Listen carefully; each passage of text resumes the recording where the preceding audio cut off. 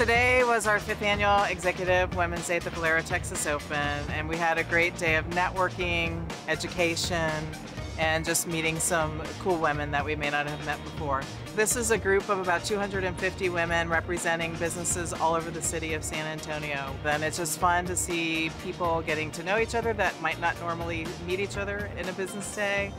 This has been a phenomenal experience. I think this is a great opportunity for women at all stages of their career, whether you're just starting out or maybe you're in that mid-level management role or you already are an executive. This is a great opportunity to either look forward to the future or look to give back.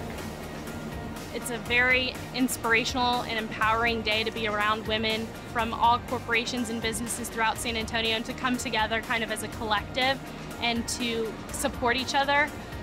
Our keynote speaker today was the Chief of Staff for Michelle Obama, and a lot of the key takeaways I took away from her were to be passionate and to be heard. You know, the kinds of decision making that I saw go on in the White House was much better when it was a diverse table, and not just women, but minorities and religious minorities.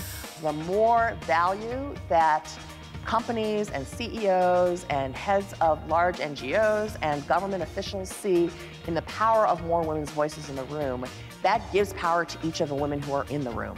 This is one event that is truly unique in that you get to be out on this beautiful TPC golf course, you get to learn about a topic that you may not have heard before, and you get to meet unique women, you get to hear quality speakers, you get to have great food, great fun, and just a lot of learning. Great day.